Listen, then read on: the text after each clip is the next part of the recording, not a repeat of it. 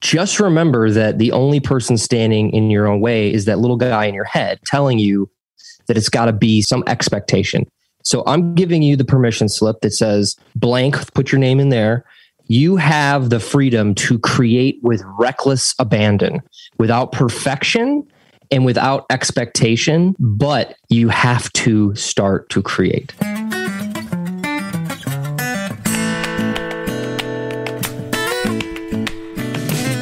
Welcome to another edition of Chewing the Fat.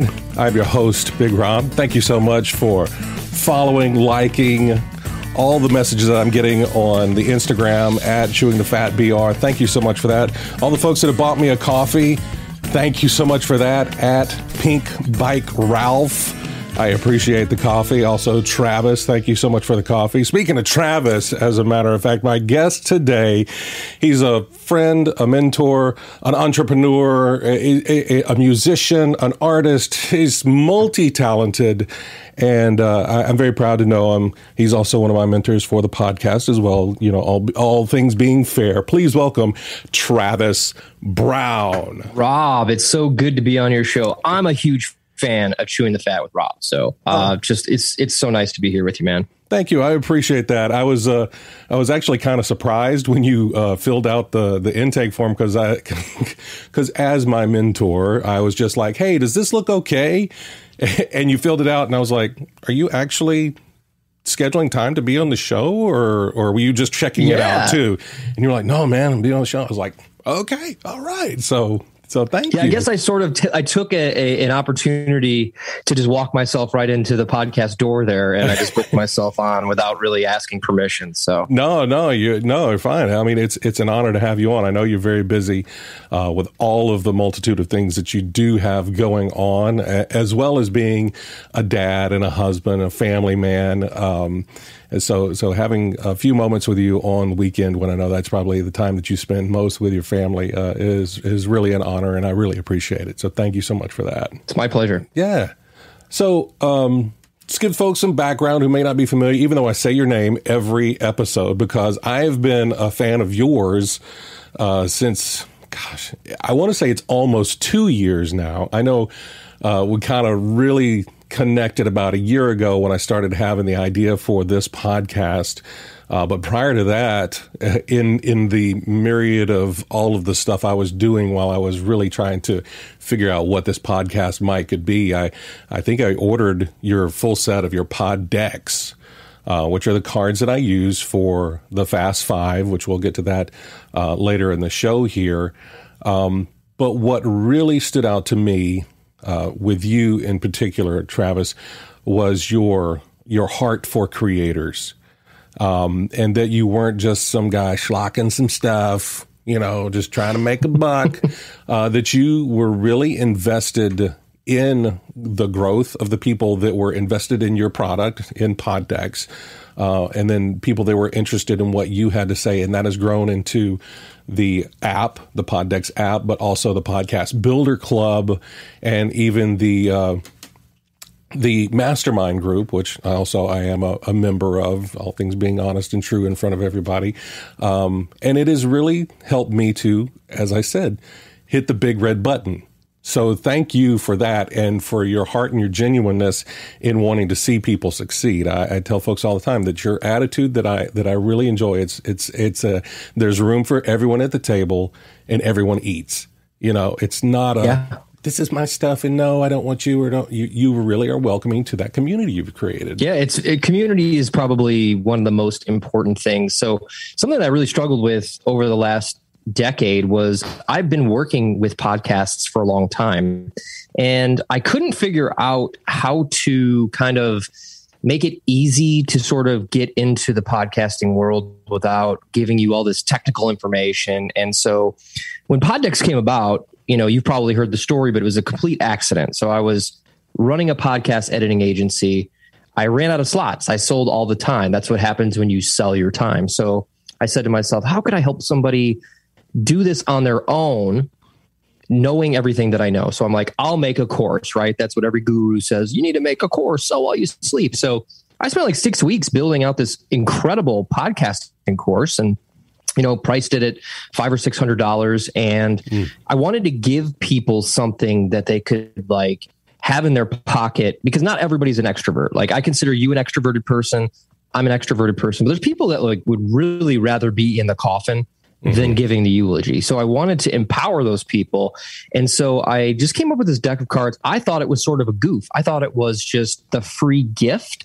And it turned out that people didn't want my course, but they wanted the cards. And so that just opened up a huge door, because it made me, I guess, a little more accessible to the podcasting world. I had the knowledge, I had the skills, but I couldn't reach the person that was maybe, I don't want to say intimidated, but like just not ready to talk to somebody about the extra stuff you have to do when you podcast. And so when I went into Poddex, I thought about all the things that I liked as a consumer, like getting a tracking number, special packaging, all these things. And then I just really invited people to like come hang out with me. And I met like specifically you, so many people that I'm now like friends with in my community that I can get hands-on with and help them grow. And, the world's been waiting for this podcast for a long time. And now I get to revel. Like, this is better than any paycheck, dollar amount, download number.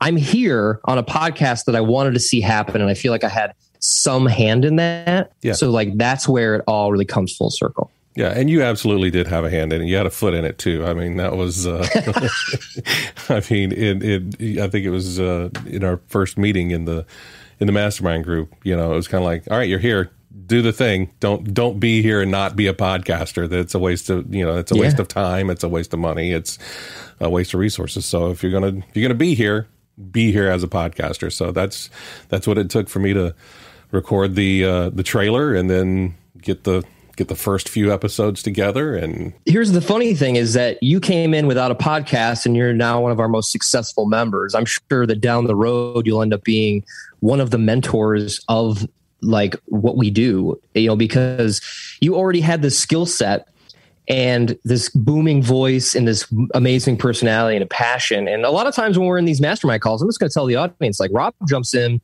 and is giving as much advice as I am. So we love having you as a member, and I'm really excited about your success. And I appreciate that. And I think that's one of those things that people just need sometimes. They need that unbiased voice. It's not like you or my friends or family. They were like, yeah, you do it, but I understand that you're waiting and you want to get this right. And, or friends from the radio industry, they were like, yeah, and are you going to have this and this? And, and all this kind of self-pressure I'd put on myself. But you were the lone voice kind of out there. They were like, yeah, that'd be cool. Do it. Just do it. I don't understand why you're not doing it. Just do it. So, thank you for that. And I'm not the only one you've done that with.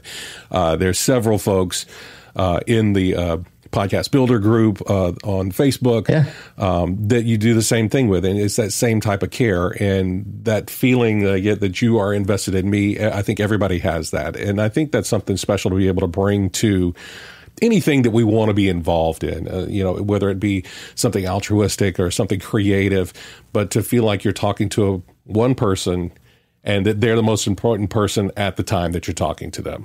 100%. Like the what you can do if you're out there and you're trying to help people, just remember, like, I don't think of people as a transaction. The transaction is just like a byproduct of our relationship. And like, transactions are nice, but like, it doesn't end when you put your credit card in.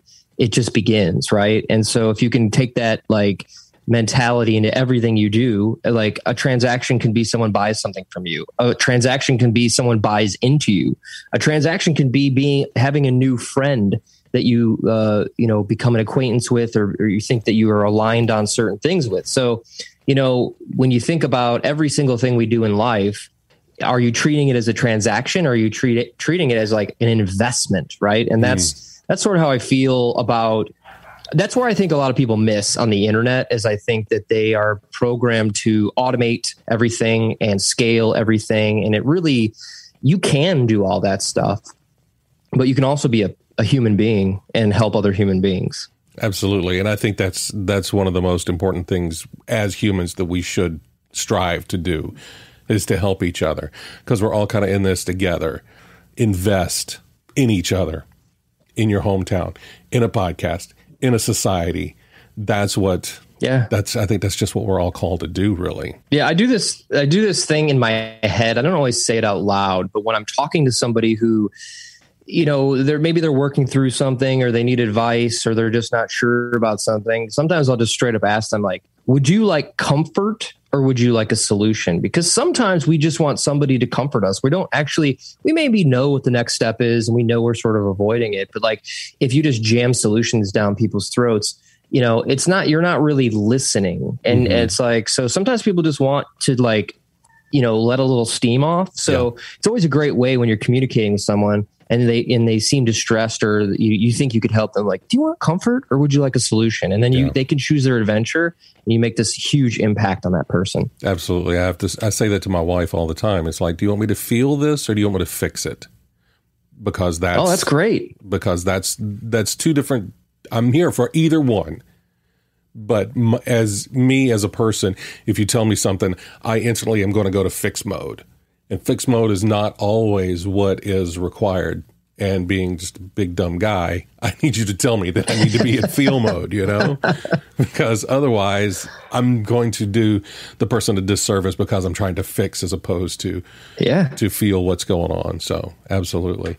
So you got started with Poddex as a goof because you were helping other folks with podcasting. What drew you to podcasting? I know you were a musician. Was it part of your audio background possibly that kind of drew you into that realm? Yeah, I mean, I think it was just a perfect storm for me. So I was a gypsy who traveled the country playing rock and roll for people. I loved the attention. I'm an extrovert. I love being creative. And so at some point in time, I had to grow up and say, okay, like, I could do this forever, but I'm never going to have health insurance or any money in the bank. Like, it was a lot of fun. And through that process, I ended up commuting to a job, right? Just some cubicle, just to like make money, be an adult, be quote normal. And then during that time, like, podcasting was just sort of poking through the zeitgeist a little bit. And I ended up, landing on some podcasts because I'm a lifelong learner, right? And lifelong learners are the people who want to listen to podcasts. So I was like, I could learn all these new things. I could turn my car into a mobile classroom. Mm-hmm. And so I'd listen to these podcasts and they sounded terrible. And I was like, a podcast should be something that's easily recorded. And obviously I had an audio engineering background. So to me, it was like, but I thought, okay, well, how can I help people? So maybe I could take the load off of them and do something I like to do. And then they could do the fun part. And that's how I started my editing agency. So to me, when somebody told me that I could plug in a microphone and talk to the world, I was like, sign me up. Where do I go? Wow. Where's the account to sign up? Right. So I think it's the most incredible medium that still hasn't even seen its full potential, because people used to go to jail for this. People used to go to jail for having pirate radio stations. Yeah, right. So absolutely.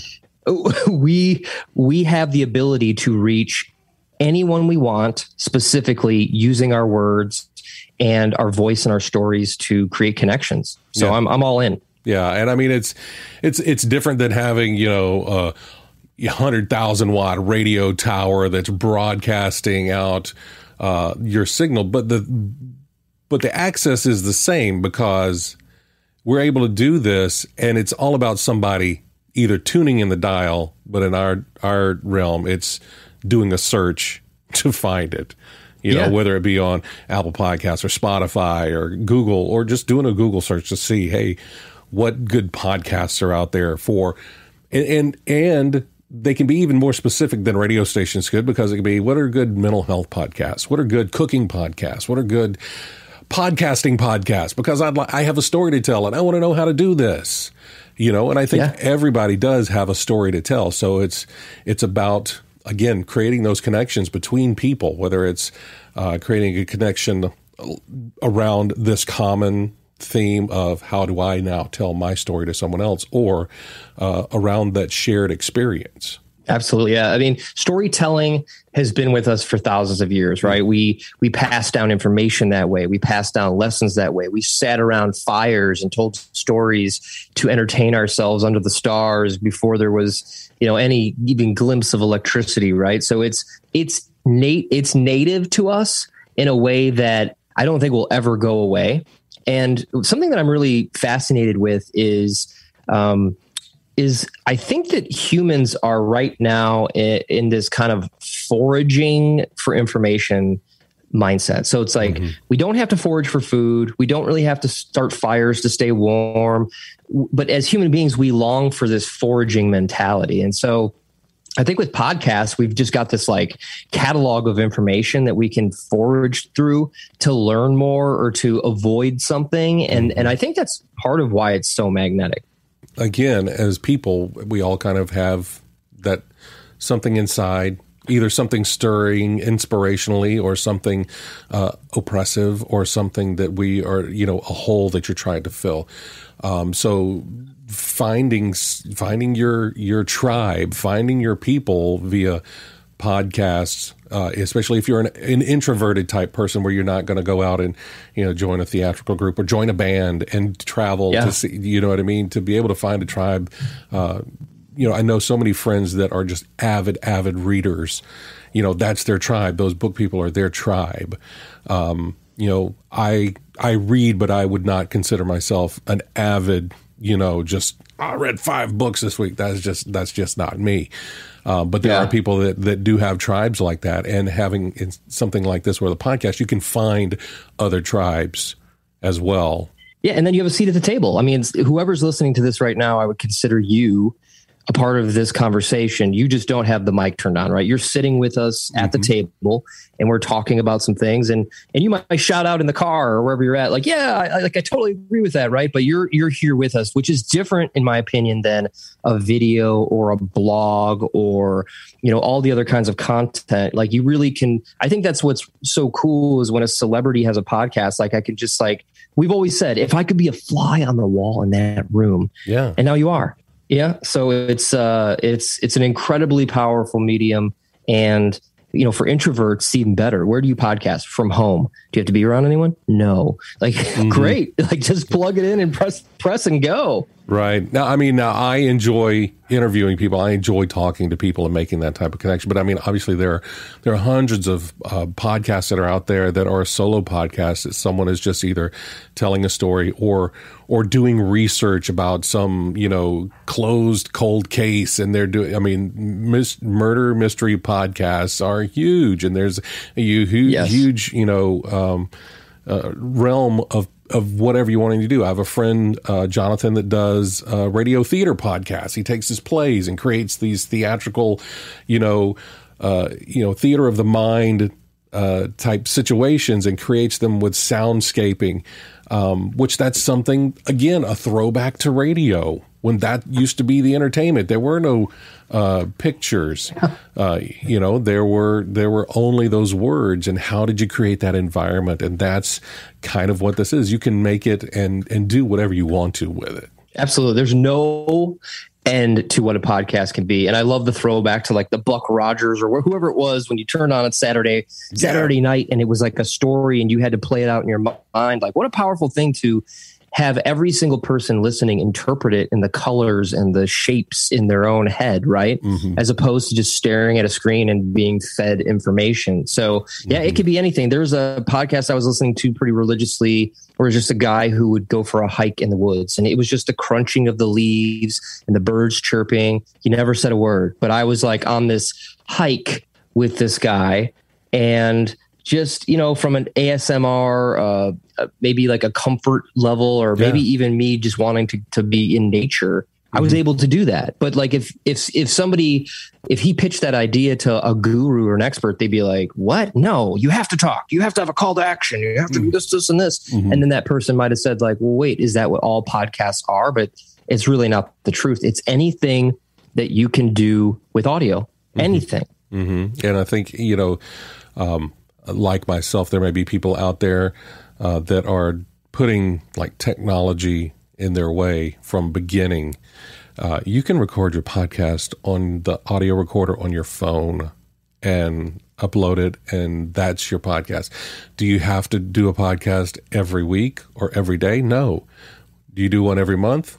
Okay. You want to do one every quarter? You want to do once a year and make it a big thing? Do that. there's a space for you. There's a place for you. You can do whatever you want in this type of medium. And it's just there waiting for you to tell your story. You know, most people have creative handcuffs, and I want to give everybody a permission slip. Like, you don't have to paint a masterpiece in order to paint. Mm-hmm. You don't have to have a, top ranked podcast in order to podcast. You don't have to have a trophy to ride a bike. Like, people basically do this thing where, unless it's going to be the biggest thing ever, they don't want to do it because it's not going to be perfect. So I want to give everybody listening, whatever it is, like if it's podcasting, if it's art, if it's music, if it's writing your own book, just remember that the only person standing in your own way is that little guy in your head telling you that it's got to be something, some expectation. So I'm giving you the permission slip that says blank, put your name in there. You have the freedom to create with reckless abandon, without perfection and without expectation, but you have to start to create. You got to hit the big red button, whatever that big red button is in your life, whether it's picking up the paintbrush, going to the art supply store, picking up a pen and a piece of paper, picking up your guitar, whatever it is, dancing, get up off the couch, whatever that big red button is, you've got to hit it. You've got to start somewhere. And I will say, I don't regret it.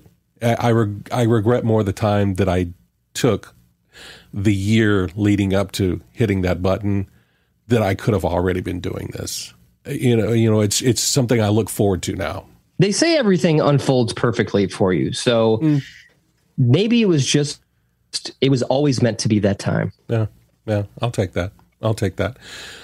Travis, if you had to give, I would say if you had to give somebody one tip, you just gave an amazing tip to anyone for any type of anything that they wanted to do, really. Create with reckless abandon. You have permission. Don't stand in your way. I think what may be stopping most people, and this is just a thought that I have, is that everything we do now is expected to be on the internet.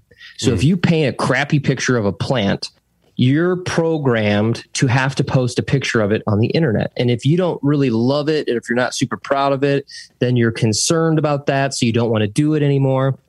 Imagine that here's the big tip. Imagine that everything you do does not have to be shared with the world. I think it's cool if you do, but if that's the thing that's stopping you from doing something, just posting it on Instagram, just do it and don't post it on Instagram, right?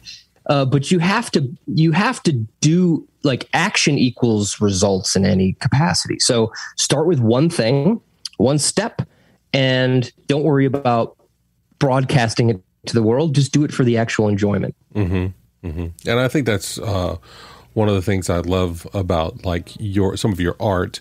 I know you posted that you were going to be doing your skull creating this past weekend, which is a cool concept to begin with. But it's not like you posted a million different, pieces of this art, even though they were all individual. But and I think, sometimes it's okay to create art for art's sake, for your own sake, to create stuff like that.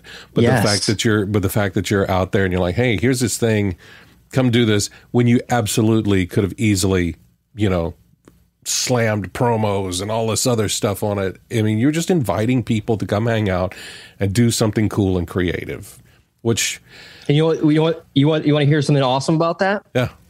You know how many people showed up to this event to come make a one-of-a-kind piece of art with me? How many? One person. Really? Okay. Now, most people would look at that as a huge failure. Okay. But I look at it as, I got to make art for 2 hours. Okay. Which I love. 2, I got to share some of the processes and things I learned with somebody and make a connection with a person. So through this process, I sat across the table, we chatted, we talked about art. At least 10 times she mentioned, God, I should really do this more at home. I said, you absolutely can. Take any of these supplies you want with you home so you can start doing this at home. I had a great time. Did it make money? No. Was it a waste of time? No. But I tried it, and someone asked me, would you do this again? I said, absolutely. Yeah. I mean, this was so much fun. So it's all in the perspective of like this machine that you're supposed to be this successful 6-figure whatever, right? Yeah. Who cares? Yeah. I think there is something to be said for putting, money in the joy bank as opposed to putting money in the physical bank. There are things that you should do because they truly bring joy to your life. And yes, I know there's a million people that, they're doing podcasts for money, or they're doing their art and they want to sell it. Sure. Because that helps you be able to do other things. If I didn't have to worry about a house payment, that would allow me more time to do other things, to do other podcasts or whatever. But I do not fault what I am doing to provide for my family and this time that I have to invest in the Joy Bank, in being able to do this, have great conversations with people, make connections. I don't think that it always has to be some sort of monetization scheme. It doesn't always have to put physical cash in your pocket. There are plenty of other pockets that can be filled by doing those types of things. That's why I volunteer, like with community theater. I don't get paid to be on stage and to go to these the auditions and the rehearsals and the performances. I do it for the love of that, and it's a gift to give back to someone too. It's like, hey, here, we all worked on this thing. We hope you enjoy this because it brings me joy to perform. Yeah, man. You don't see any U-Hauls behind hearses. Like so let's say you amass the millions of dollars that everyone's convinced you need, and then something happens. A piano falls on you from the sky. You get into a car accident, but you didn't have any joy during the time that you built all these millions of dollars. You don't even get to keep it. Yeah. What you get to keep was your life experience. So I think what you said, if I could break down a golden nugget of an episode, that little chunk that you just let out there was a huge philosophical question to ask yourself as you're listening. Am I only focused on putting money in the Chase Bank, or am I actually investing in my Joy Bank? And I think that that's a really great way to just make an analogy about it.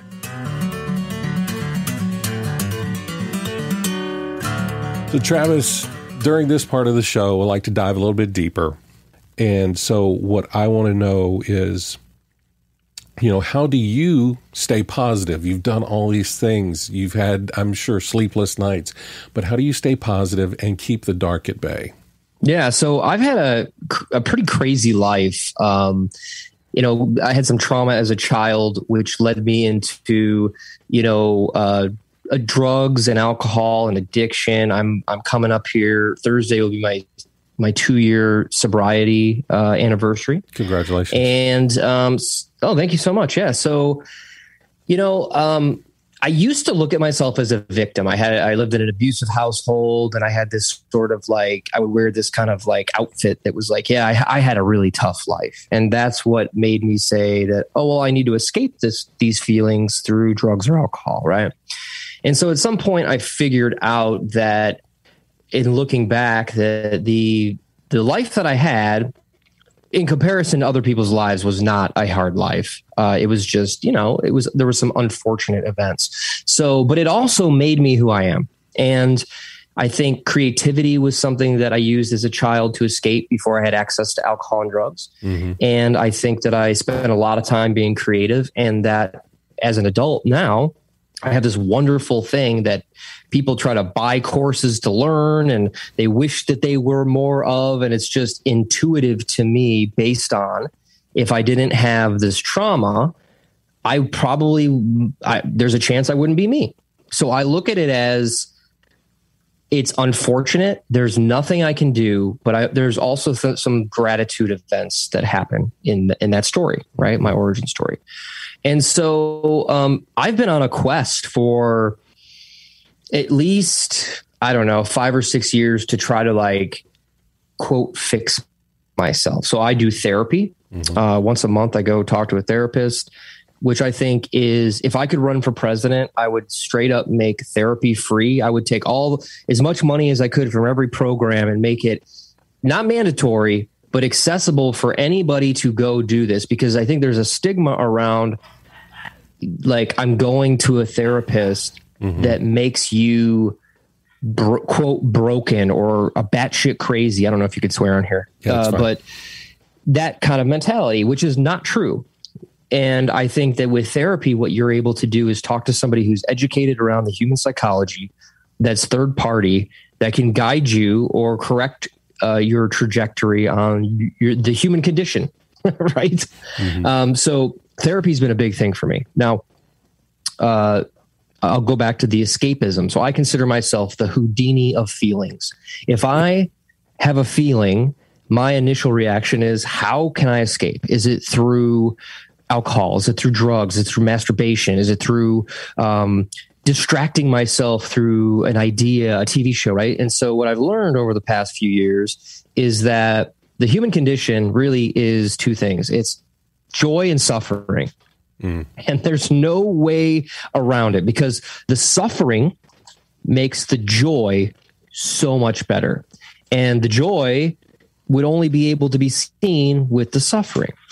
So unless you can actually look at suffering in the face, and this comes from sort of a Buddhism background. Like, I'm not a man of faith. I'm not heavily invested in religion, but I am invested in like the human condition. And so just acknowledging your pain sometimes is actually enough for you to move on to the next moment where there may be an opportunity for joy. So how I deal with the dark times is I have frustrations and angers and everything just like everybody else. But I've learned through not escaping from being Houdini, and I'll catch myself trying to escape, whether it's like a candy bar. I mean, you can escape through so many different avenues, but I'll catch myself. And noticing these things is part of learning to live with them. Now, obviously, like, there's different levels of suffering, but I'm talking about the suffering of, like, it could be as little as like, I don't have any friends, or I feel lonely, and like,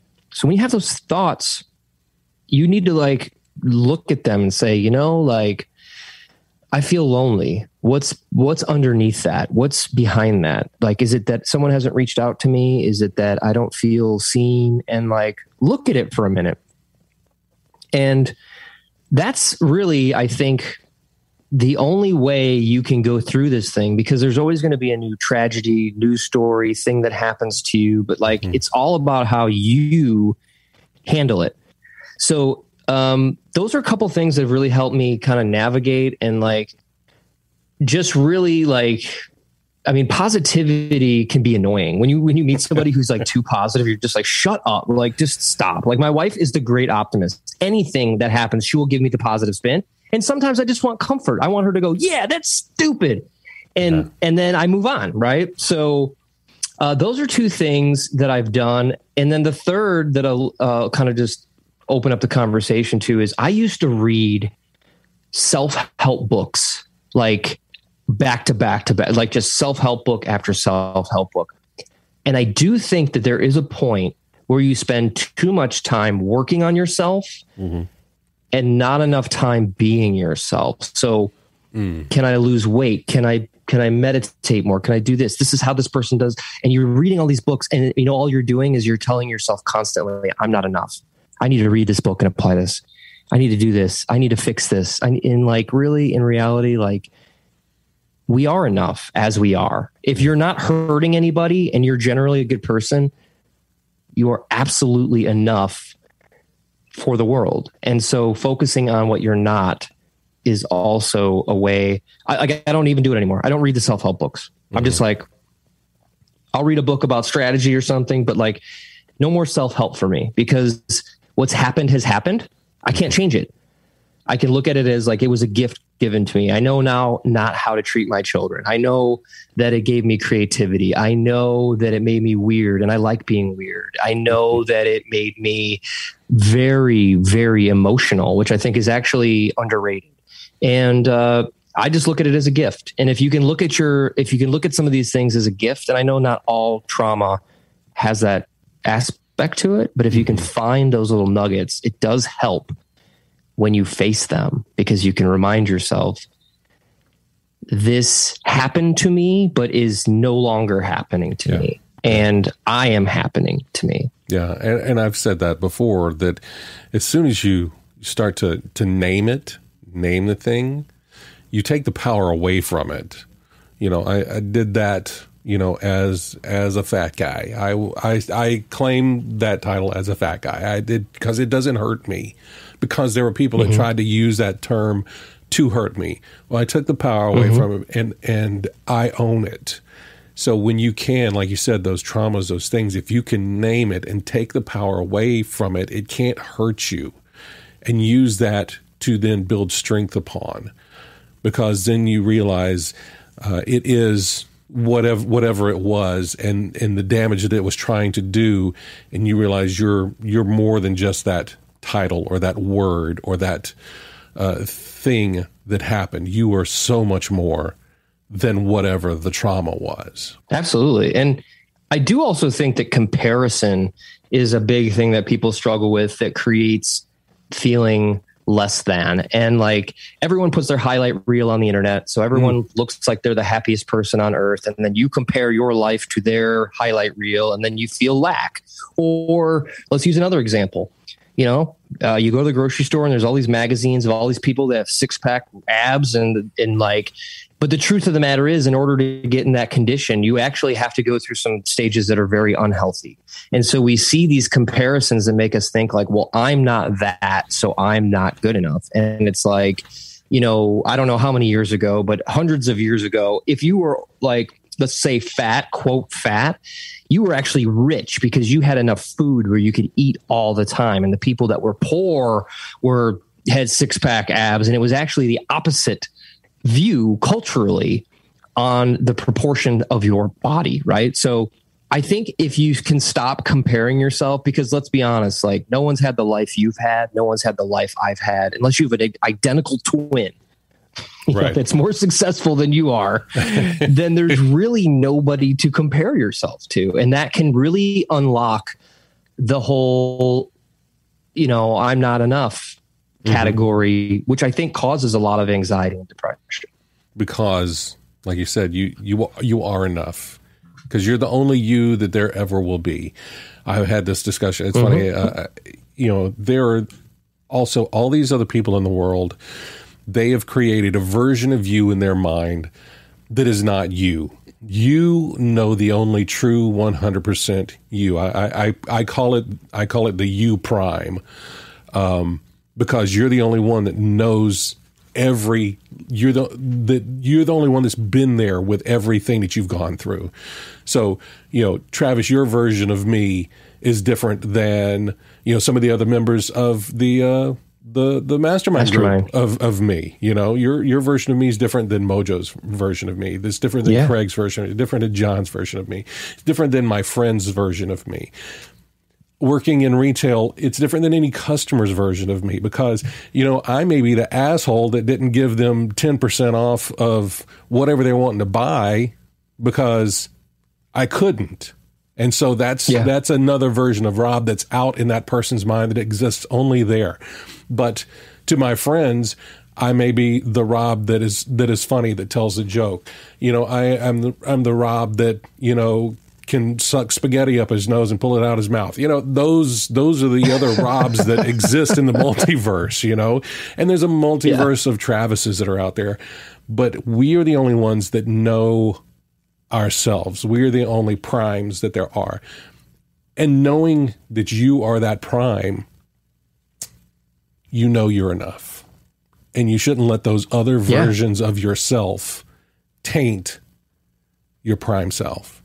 Yeah, I have a credo I live by is, someone's opinion of me is none of my business. I live by the fact that I think I'm a good man, I'm a good father, I'm a good friend, I'm doing things that I believe are good in the world. And if somebody wants to troll me or send me a nasty email, I know that people that hurt are hurting. And so that person is probably hurting more than I am hurting them. I am just sort of the backsplash upon which their anger or resentment or whatever is capturing. So I really do think that being a human in 2021 is really difficult, and it's really hard to navigate. And there's so many elements of things you could do or you should do or you could be. And we miss a lot of what's happening around us based on the future or the past. And I just think that if you can do a few things in your life, which is find something you love to do for money, right? I'm not talking about like find something that makes you millions and millions of dollars, but find something that you actually love to do. 2, stop like focusing so much on what you're not and focus on what you are. And then 3, just find the little joys in life. Like I go to this sushi place and they have this, like these little mints. They're just free. They're just free mints. Like you take when you pay your bill. And I love them so much. And every time I eat them, I'm like, man, like I just love these mints. I should like buy these mints, but like I never do. But every time I have that moment, I'm just like, this is just a little moment of joy that I can focus on. And everything doesn't have to be like orgasmic joy. Like you don't have to be like, I won the lottery. If you can start to find the little things that make you happy, life becomes a lot more vibrant, right? Like I took a shower today with hot water. You know how many people don't have hot water on demand yet? Like this is nice, right? Like I can press a button on my phone and anything in the world I want will be delivered to my doorstep in 2 days. That's pretty cool. Like I didn't have to go to the store and wait in line and find the aisle, right? These are just little micro joys that add up over time. So stop chasing these big, crazy, unattainable things and just focus on the little things like a piece of gum and a meme that makes you laugh, like a belly laugh where you're just rolling over, and just focus on those. And it makes this whole thing a lot easier.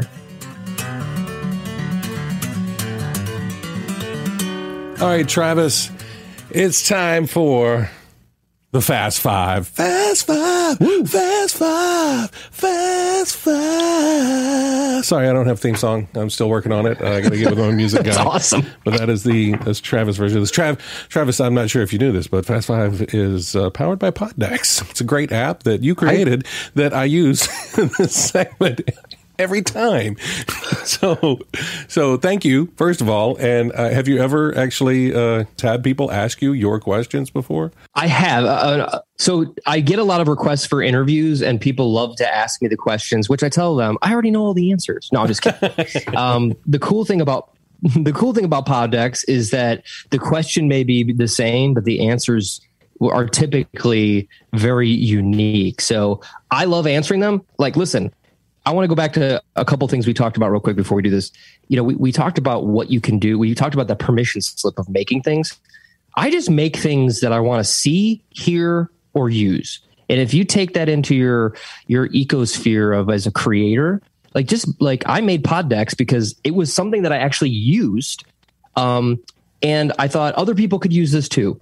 And it turned out that people did want to use it. So I love Poddex and I would love to answer some questions. Awesome. Well, what I'm going to do is I'm going to ask you 5 questions. Again, there are no wrong answers. Some people think there are wrong answers, but like you said, there are no wrong answers. There are no wrong answers to these questions. All right, I'm going to hit the randomizer here, and let's see what question number 1 is going to be. Have you ever been in a food fight? Yes, every day with my children is a food fight. I often make a joke that I should have 6-pack abs for how many times I bend over a day to pick up food off the floor, milk. And so, it's right now we're in the 5 and 3-year-old stage where we're not fully unclumsied yet, which is okay. I'm not mad at them about it, but boy, there's a lot of, I would say we've spilled more milk than we've drank in my house. As long as you weren't crying over it, then that's fine. Yes. No crying. No crying allowed. All right.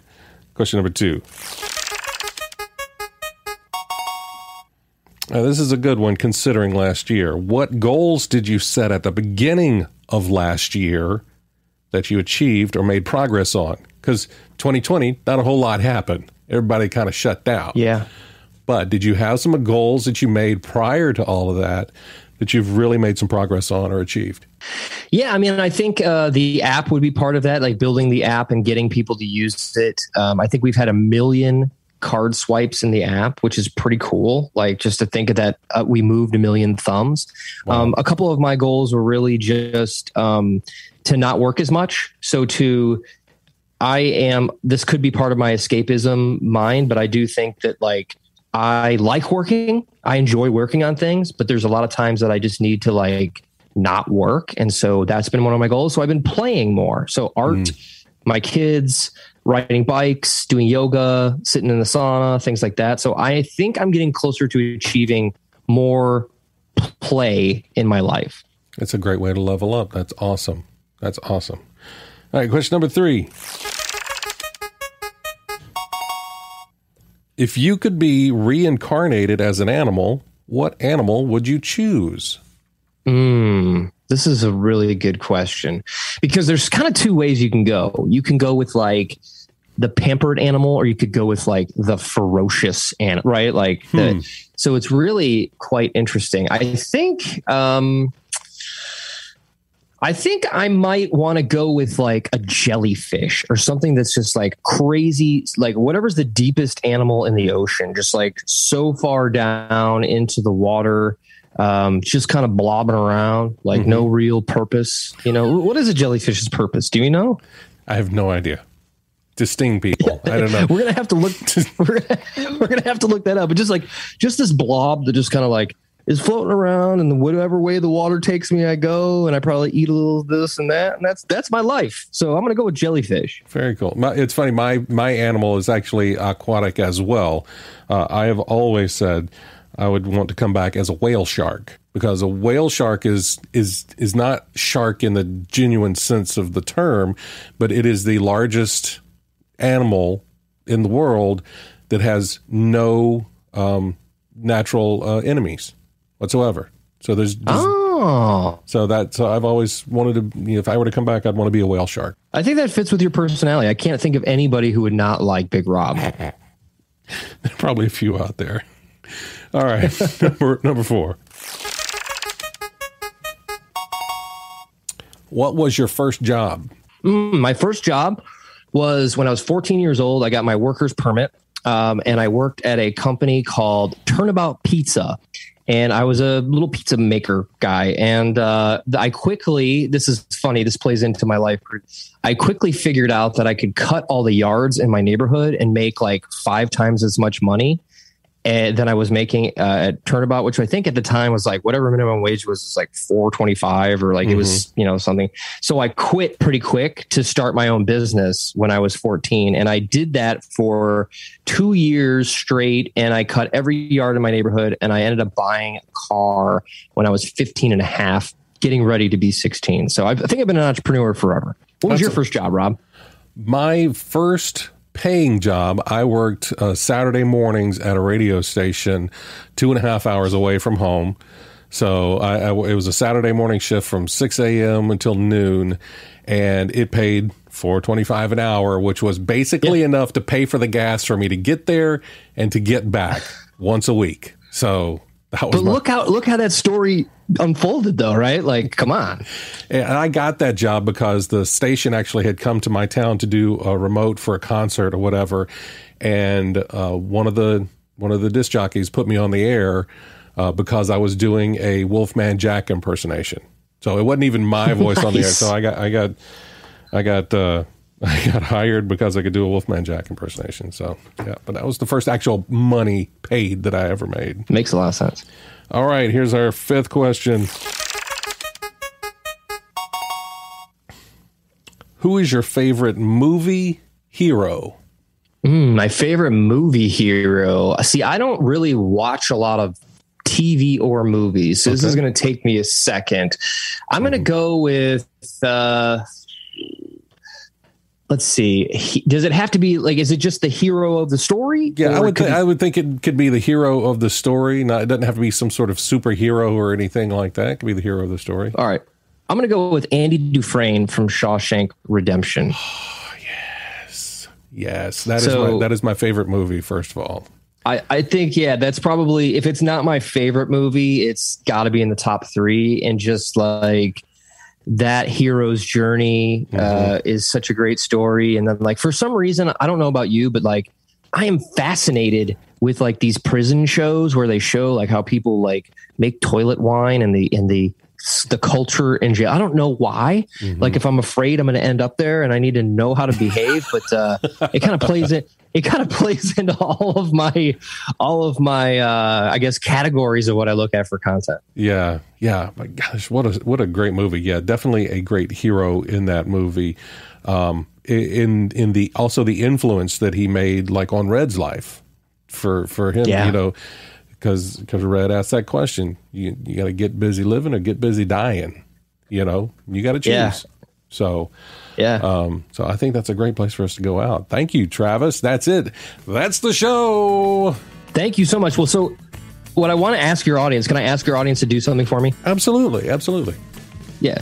So I would like you to do me a favor. I would love for you to pause this show right now and go into whatever app you're in. And if they let you write a review, go give Rob a 5-star review, because he is putting out amazing content, reaching out, sharing these amazing stories. And it's pretty much the easiest way. If you don't want to buy him a coffee, which you should anyway, you can just go do that. And it's really just going to help reinforce what he's doing with the show. And we all get notified as podcasters when we get a review. And it's just a really heartwarming little moment of joy. So just pause the show, give him a review, make sure it's 5 stars, and we'll all be having the best day ever. I appreciate that, Travis. Thank you so much. And thank you so much for kind of agreeing to be here, shanghaiing me into actually working your way into the show. It was very unexpected and very appreciated. And I appreciate everything that you've done for me in this path of creation and giving me that permission to create with reckless abandon.